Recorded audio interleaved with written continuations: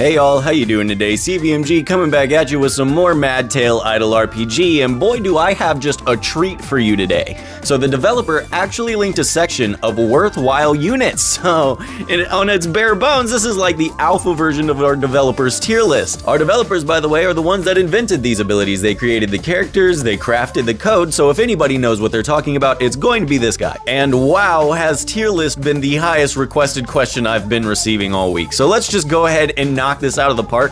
We're going to call this the alpha version of our Madtale Idle RPG tier list.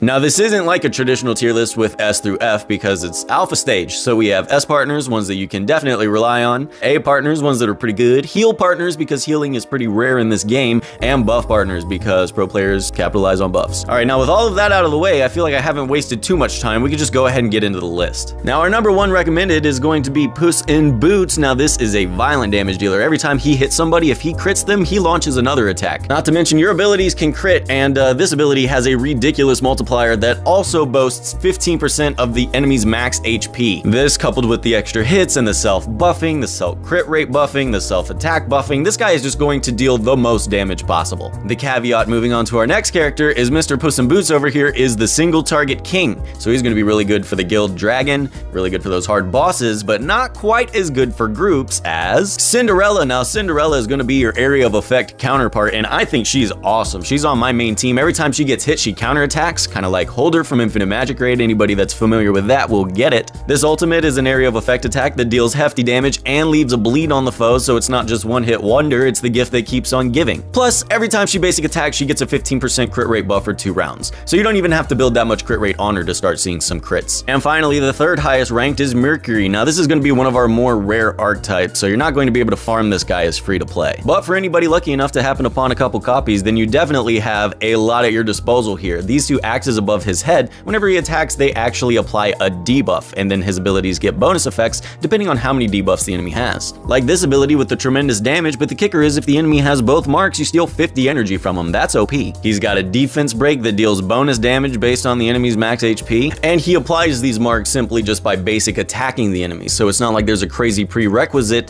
to get these crazy effects in his abilities. Okay, now moving down to the A tier, we got Veronica, the Scissor Girl. I'm using her on my team. I'm actually a pretty big fan of her as well. Whenever she dies, now I'm usually the first one to say, dying is a terrible strategy. You don't want dying in your strategy. Well, Scissor Girl, whenever she dies, she not only applies a bleed, she not only applies a poison, but she applies both. Now I myself am taking advantage of a damage over time team, so I just think she's the perfect frontliner to die. But that's not even it. She has crazy single target damage. Like that ability she uses, she just stabs the same dude over and over. It looks like a prison crime. Plus her basic attacks have a chance to poison, and she's just all around a really good damage dealer. Moving on, now we have Snow White. I must have just be the best theory crafter ever because she's also on my team, and I'll tell you, this ultimate is ridiculous. The damage is great, don't get me wrong, but the accuracy reduction is where it's at. This is one of those things that people overlook. Her basic attacks reduce the enemy's crit rate, and that ability reduces their accuracy. The dude may as well just be useless. She's also a great frontliner to pair with the Scissor Girl because the Scissor Girl dies and the enemies get damaged. You bring Snow White's health down to half, and then the enemy gets a defense break and your team gets an attack buff. So you're just ready to sweep them at that point. And Archie, the crit damage bomber. This dude gets a crit damage buff every single round. His ultimate just straight up gives him a 30% crit rate and crit damage buff as well. Then every time he crits, he heals himself. Now this sounds godlike. In the early game, unfortunately, it's not going to be too great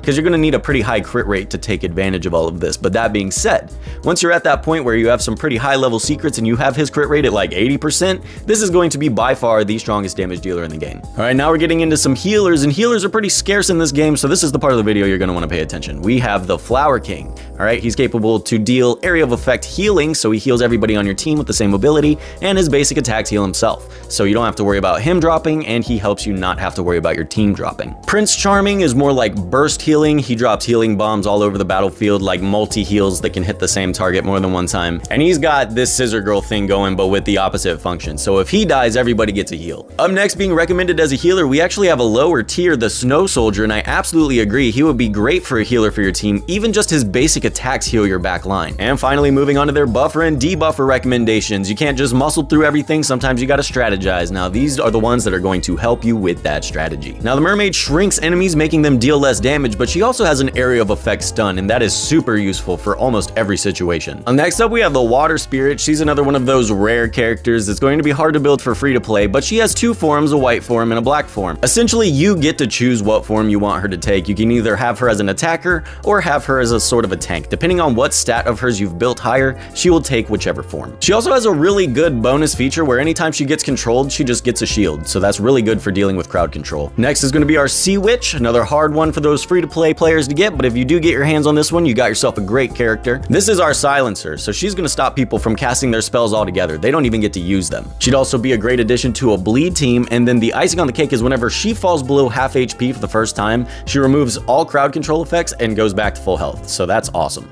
Up next is Harsh Lady. She has an area of effect root, which is essentially a stun. It just prevents the enemies from taking any actions, and that hits multiple enemies, so that's very good. And finally, they recommend Star Witch. Now, she has a very interesting gimmick. Whenever her HP falls below 30%, there's a 50-50 shot that she just exchanges her HP with an enemy. So by losing, you could in turn make yourself win. But that's not all she does, of course. She can polymorph enemies. Polymorph is like a crowd control that prevents the enemies from taking any actions, but if they receive up to like 3 ultimates or something like that, then they break out of the polymorph. Still a very good crowd control, and this is obviously a very good character. And there it is, guys. That's the developer section for worthwhile units. Now, they've gone ahead and laid out the groundwork for us to start working on a tier list. If anything, they provided us a little bit of context on some more of the characters, and if you're completely lost, you have something to go after. Thank you so much for watching, by the way. If you liked the video, then please feel free to subscribe and join my Discord, but other than that, y'all, that's gonna do it for me today, and I'll see y'all later. Bye.